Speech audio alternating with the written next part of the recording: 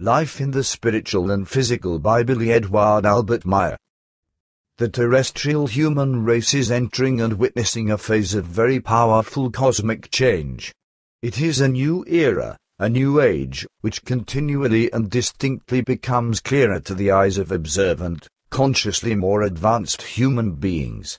While most of mankind here on earth lies in a deep abyss of ignorance and of consciousness enslavement, it has become an urgent necessity, through thorough investigations, to find the causes of mankind's decline, and to demonstrate this to human beings in a correct, clear, and revealing message and lesson. Simultaneously, it necessitates showing new ways, which would guide mankind toward a future of conscious comprehension and harmony. It is now time, therefore, for the earthling to open his eyes and ears and detach his enslaved thoughts from false teachings, to free himself from traditional falsehoods and all evil, and to finally comprehend everything according to the truth. May the earth human therefore open the senses of his consciousness now to recognize truth. May he look up toward the infinite expanse of the universe, where in timelessness the stars rule in majestic peace and exaltation.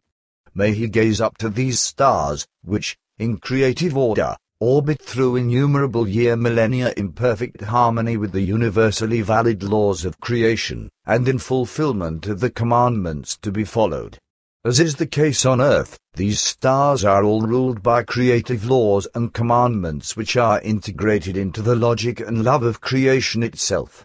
There is an eternal activity of growing, timeless existing and ceasing in the endless beginning. May the earthling look down on his earth, because there, too, the same laws and commandments of creation take place in ironclad order. Man, earth, and its manifold forms of life are all part of these same laws and commandments, as a minuscule yet significant link in the chain of all creative creation. Where nature exists by the creative laws and commandments, untouched by human hand, and untouched accomplishes its existence, there reigns absolute and perfect beauty, strength, dignity, and harmonious greatness without any hierarchy. However, wherever there are traces of human intervention, deliberate illogical order and corrections become visible. All beauty, strength, dignity, order, and greatness disappear. Harmony is destroyed, changed, and made impossible. Nature then becomes, unintentionally, a witness to the lack of reason and injudiciousness of the earthling, who likes to call himself the crown of creation. As a self-appointed crown of creation, man lives in his delusion, unaware of the fact that he has put on a crown of which he is unworthy. The crown in question is far too large for him and he cannot wear it, for it threatens to crush him under its weight. Truly, the earthling has developed and, splendidly advanced, to the turning point of the approaching year 2000.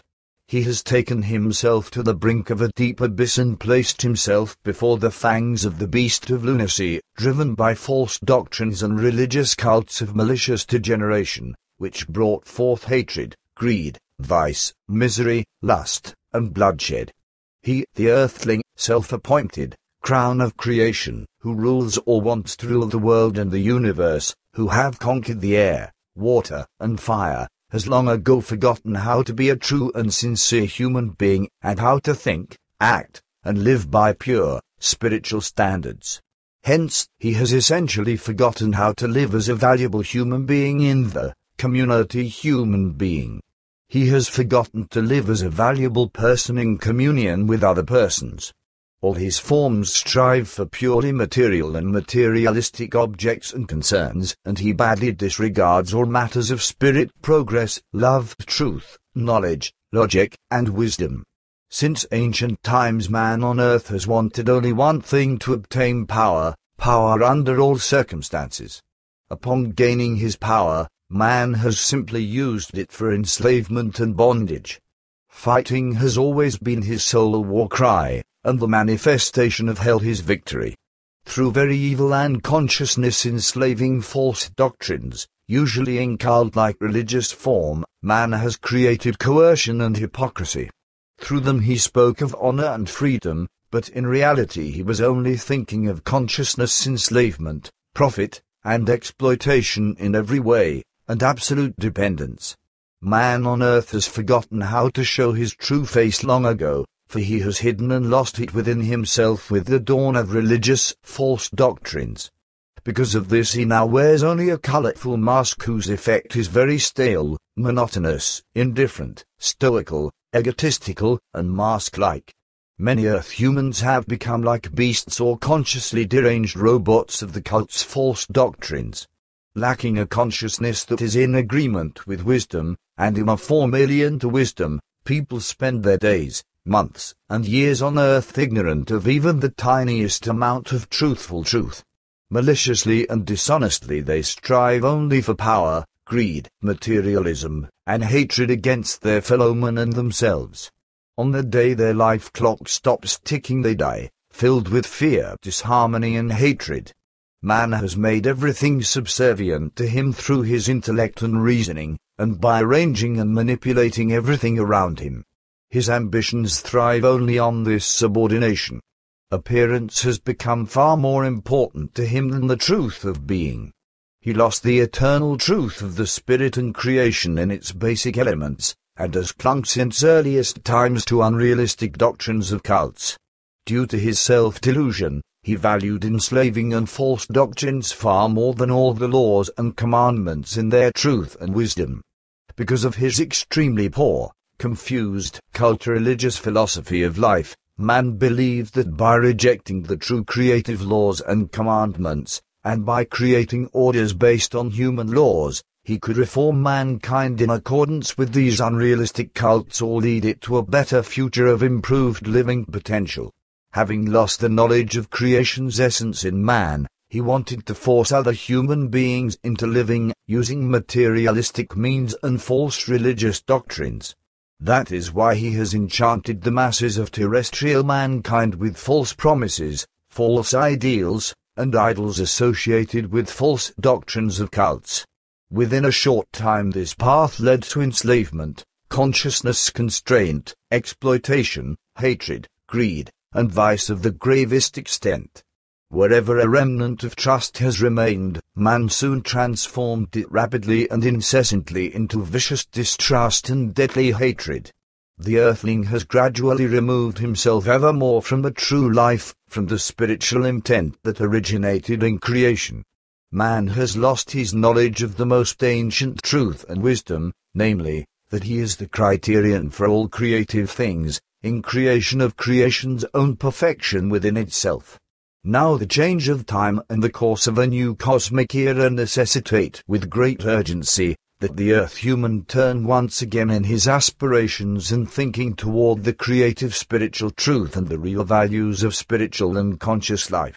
Until now only a minute sector of humanity knew, or even suspected, that the human life form inhabits not only the terrestrial sphere, but also lives throughout the vast areas of the universe. Similarly, only a fraction of these human beings knows that the human spirit and consciousness project into the spheres of creation that cannot be perceived through material senses. Creation, however, is the true abode of every spirit form and, consequently, of each human being as well, within whose physical body a part of creation itself lives. Truly, it is in the interest of every human being to strive for, and attain, spiritual and conscious expansion and depth, in order to revise his present concept of life.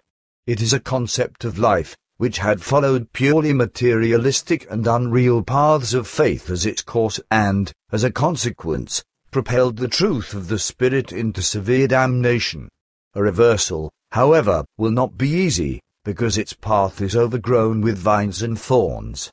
Concerning the most crucial truths, frequently opposite directions have to be taken, because man must learn that through the existence of his creative spirit, he possesses for all duration of time an immortal part, namely the spirit, a spirit that works together with the creative realm and does not play servile role as it has been stated by cults. In fact, each human being must prove to himself that his spirit works in a creative manner, and that he must find his perfection within himself, to ensure perfection in creation itself. For those who have gained this knowledge, there will grow an inescapable obligation to put their own material life in the background, and to guide their spiritual existence toward creation's monumental viewpoints, which contain an endless continuity in their constant transformation. A human being of truth knows no prejudices, for a preconceived opinion impedes any questioned discovery, and honesty itself. A human being of truth knows perfectly well that all truth and wisdom lie in the timeless flow of permanence, so that no preconceived opinion can rightfully exist. Only facts of truth can be facts of truth, and only facts of truth can be facts of wisdom. Nothing else can be integrated into it. This is a law of the entire process of all that occurs, because every existence must complete itself in a cycle. Cause and effect find validity in all spheres if they are governed by laws and commandments. A preconceived opinion harbors all the illogic of doubt and untruth.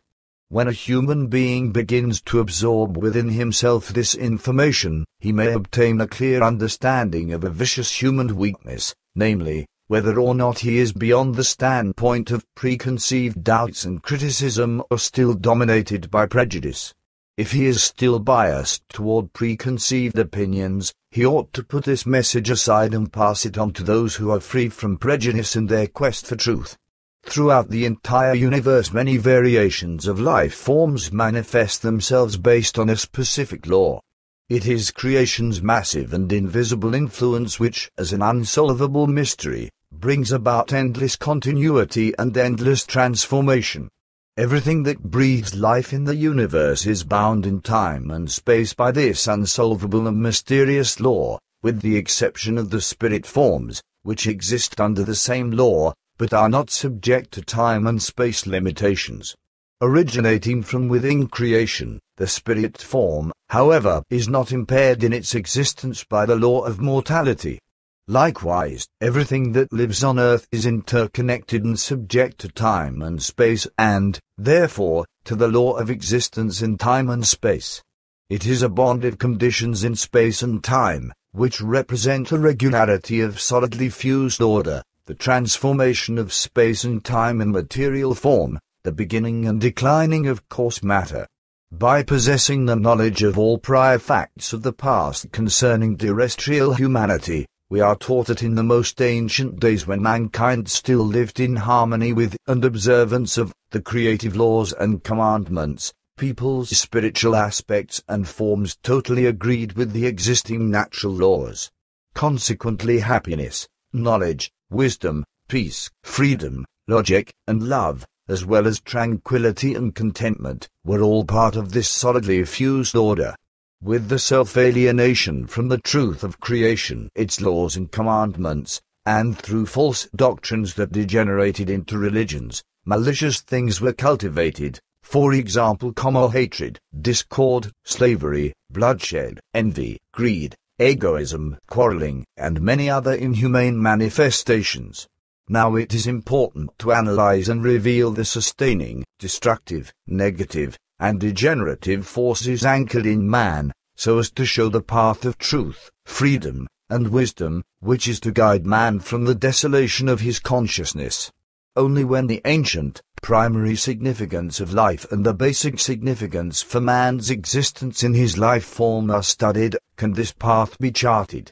In the past 10,000s of years, many persons of great personality have lived on earth and endeavored to answer the momentous questions as to the how, where, and why. Their endeavors, however, were futile, and the concepts they handed down until the present time have been trampled into aridity, today, as through all times. Many of these teachers and teachings were, knowingly or unknowingly, falsified and have become a part of irrational religious dogmas. By doing so, these teachings have been changed beyond recognition. Eternal truths have been disregarded or falsified, only because man found their observance very inconvenient. Even to this day man suffers from the harsh consequences.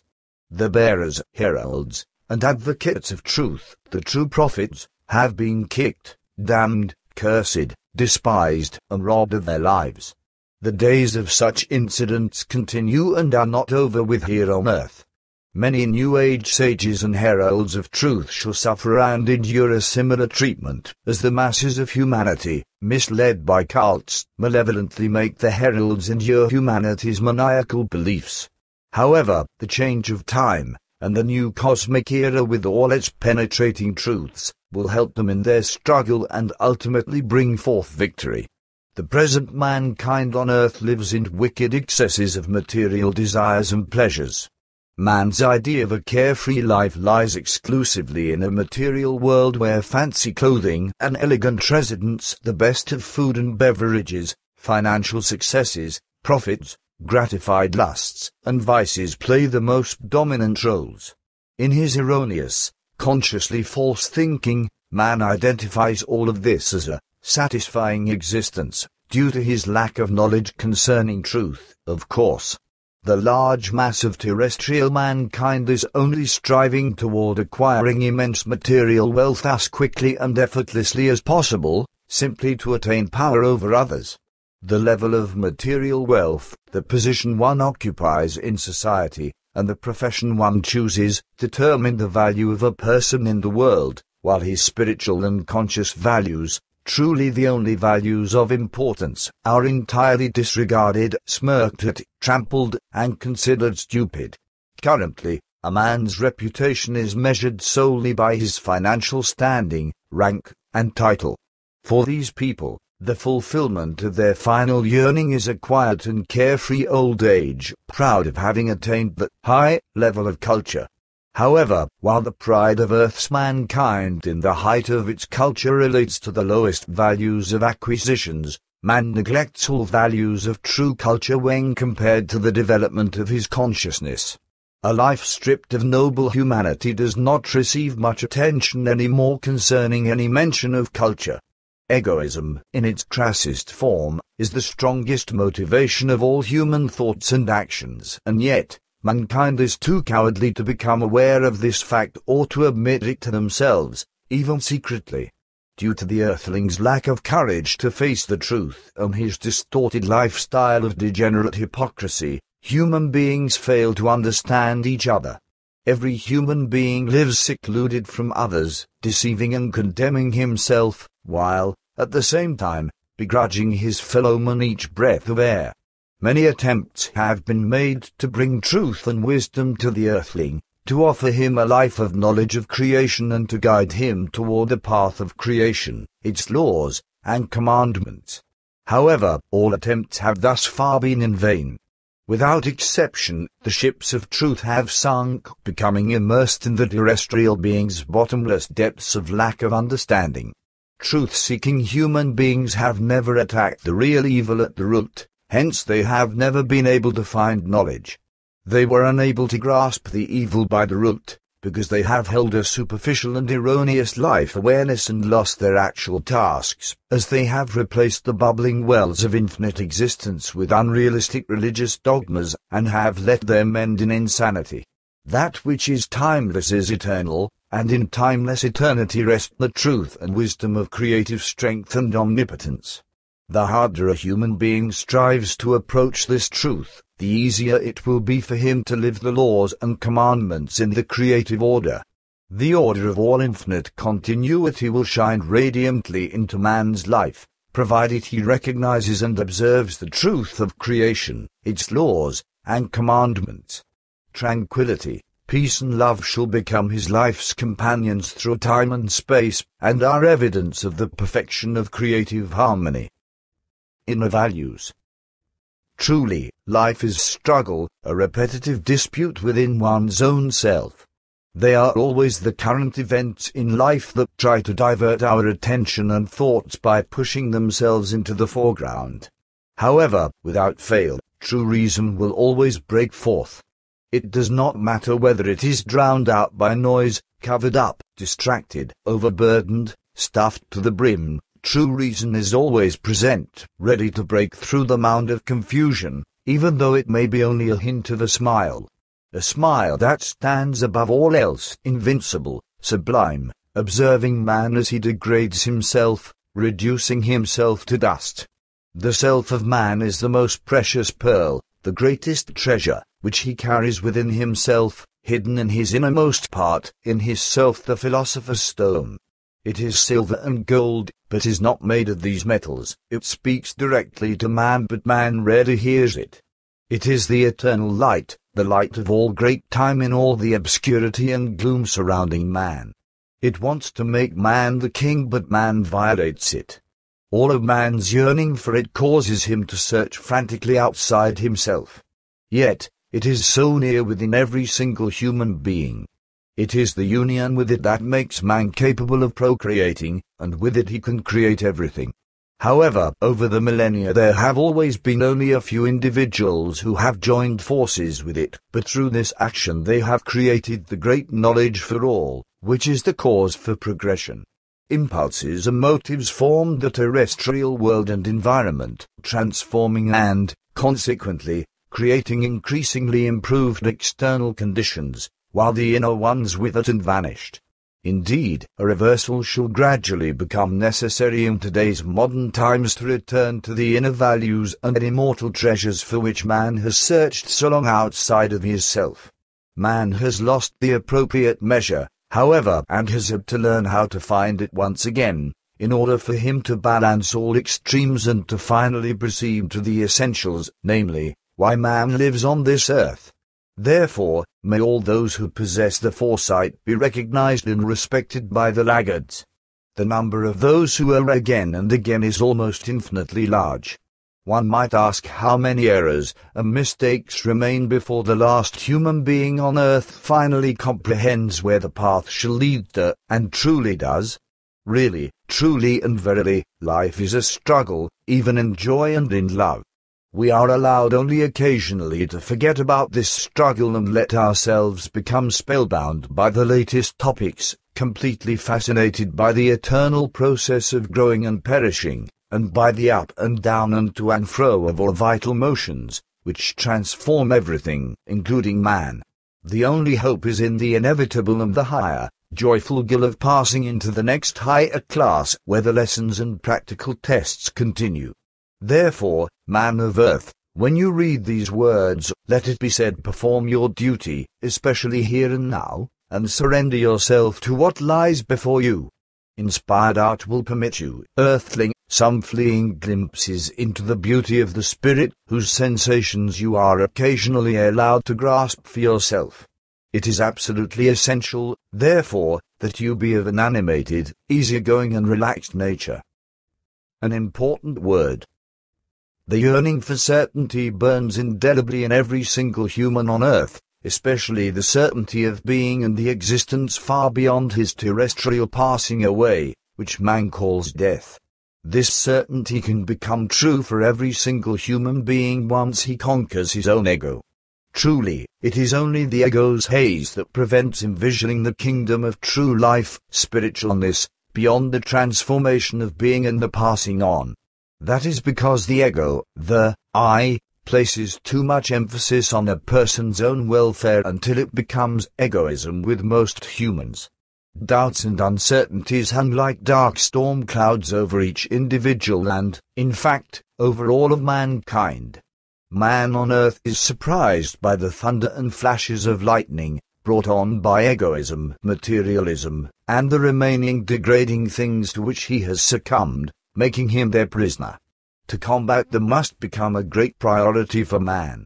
Only when, through cognition of truth, the sun of love, which embodies the manifestation of the spirit of life, rises on the horizon of the human psyche to chase away the thunder clouds, is man permitted to recognize how close he really is to the certainty, and how unfounded his fear and anguish have been.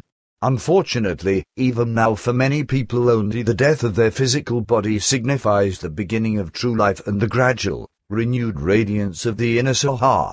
However, in the next incarnation the same situation may arise again through man's lack of knowledge in the previous life, if, at that time, he had not been arduously struggling and laboring for improvement. The gloom of absolute or partial darkness during an existence on earth can only be terminated through a true inner palingenesis, at which time man shall see the light of the inner senses, when the activity of the spirit of life will no longer appear as the gloomy fate that man falsely had created for himself. Ultimately, when the Sahara has begun to shine within man, he will discern the invisible, the power of the spirit and its unlimited strength as the true force, while this visual effect begins to disappear again as a shadowy pattern, but lingers on as a continuous and stimulating recollection, to be effective and beneficial for further evolution.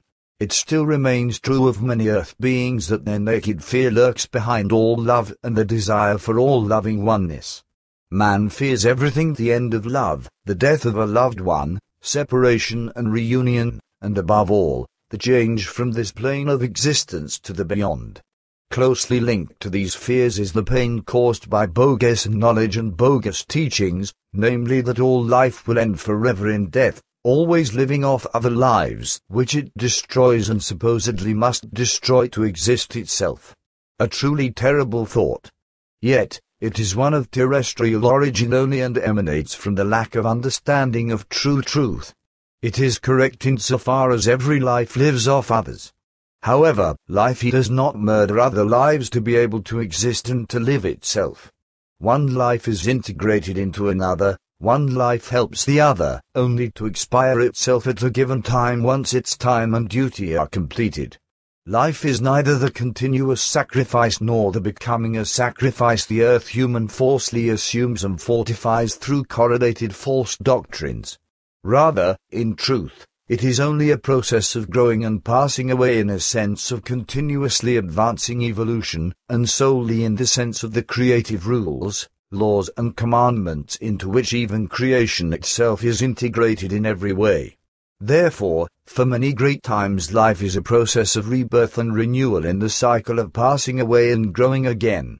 Thus, expiring and death reach into the heart of life in the same way that life and growth extend deeply into the heart of death, whereby two realms merge into one, simultaneously complementing and conquering one another, to gradually bring about mutual comprehension. Life does not strive for vanquishing every single decline and death, but for overcoming decease and formation in general through evolution. Life works toward the progressive evolution of everything that has ever existed or now exists.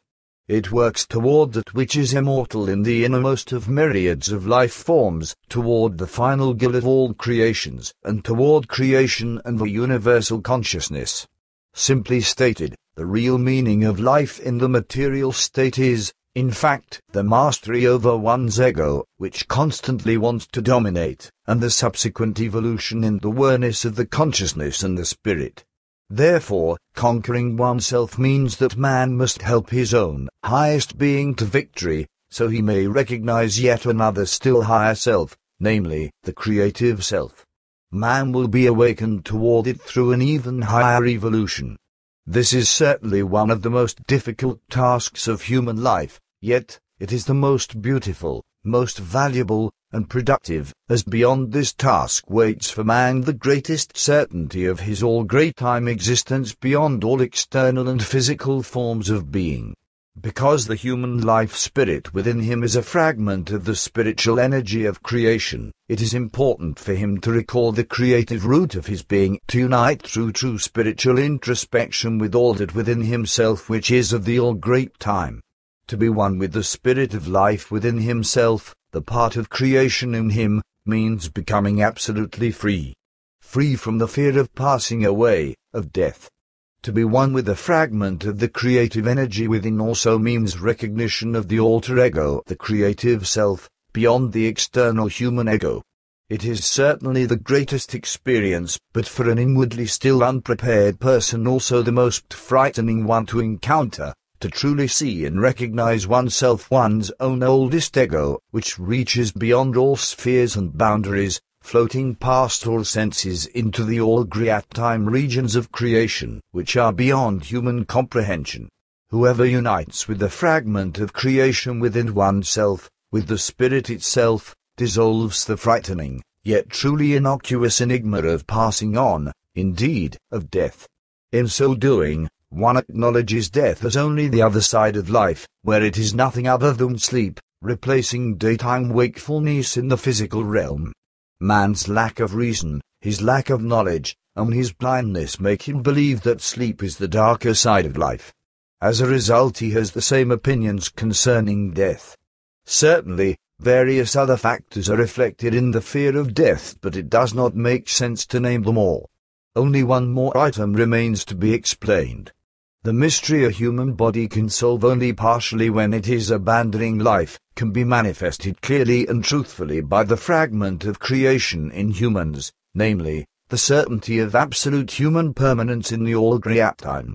The human being should direct his vision unwaveringly toward the tasks of his life on earth, with the knowledge that the realm of coarse matter rules in this plane and the realm of fine matter in the beyond. Nevertheless, these two divided spheres of the here and the beyond are one single realm, existing in the same place, in the same time-space, only in another dimension. It certainly may seem as though the sum of hardships and suffering on planet Earth is much greater than that of joy and happiness. To believe that this is indeed a fact is but one of man's fallacies. This belief has become a perilous notion, transmitted and implanted through false doctrines and confusion. Such notions are unnecessary, however, because hardships and suffering, as well as joy and happiness, always keep each other in balance. Man overrates hardships and suffering solely through his erroneous considerations, and registers and keeps them on permanent recall, while he forgets the joyous and happy events all too quickly, which then elude him. In these matters, man has not yet learned to find balance, to register the negative as well as positive in the same way, and to preserve them in his memory. The same would hold true for the opposite case, if man were to remember only the positive beauty, joy, love, and pleasantness. Here again is no balance between the negative and the positive. One form takes the upper hand over the other, resulting in a state of non-assimilation or non-integration, which means that again one factor prevails over the other. In spite of this circumstance, man is capable of seeing and recognizing his determination as a human being, and he can change the situation and attain an island of Sahara and security from the occurrences of gloominess. The length of time required need not be a worry or concern, because until the highest goal becomes reality, millions and billions of years may have tumbled into the past. Millions and billions of years are accorded and offered to man, to smooth out the crumpled face he had caused his own home planet. Yet, he must be devoted at this time to the change offered to him for intervention in the evolutionary goal, to truly grasp the helping hand and proffered knowledge and truth, and to work toward this goal. Billy Edward Albert Meier. The End.